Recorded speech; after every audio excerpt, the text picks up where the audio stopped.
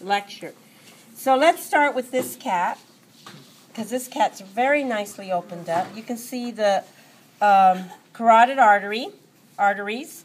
You can see the jugular veins, right? This is going external. This would be going to the internal. Here are the lungs, these flaps here. This is the heart, and it's still encased in the pericardial sac.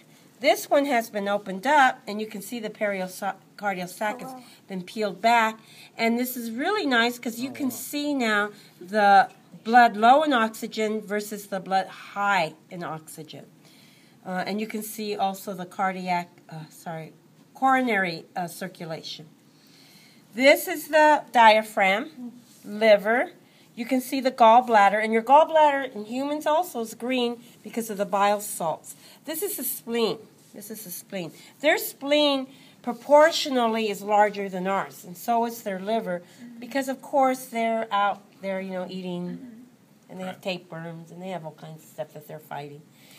This is the greater omentum. It's continuous with the peritoneum, and it protects.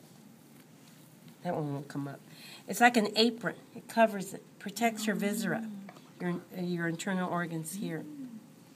This is your small intestine, and you can see that it's a lot like ours, right? The large intestine is smaller than ours, proportionally, because it just is this one region. This is the urinary bladder. This must be a boy. Yeah, because you can.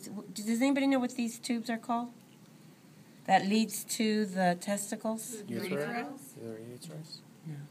What did you say? I said gonadal. No? Oh, well, we'll get into it later. So Urethra? Wrong. Yeah, don't worry about it now. Here is your kidneys. Let's see if the kidneys are better on the other side. Yeah. Let's try this guy. Yeah, there's your kidneys. See his kidneys?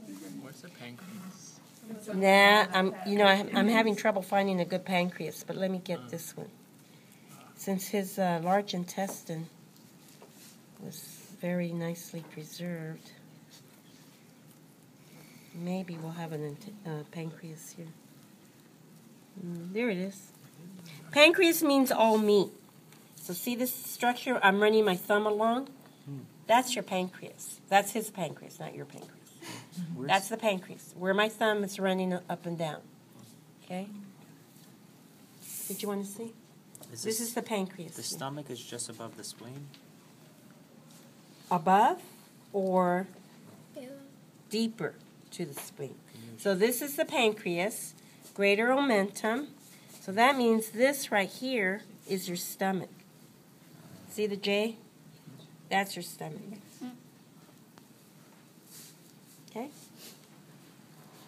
But for those of you who cannot see, I'll go through this again with you.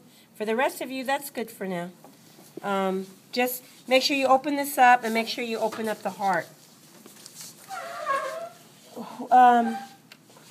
Randy, you couldn't see? Do you want to come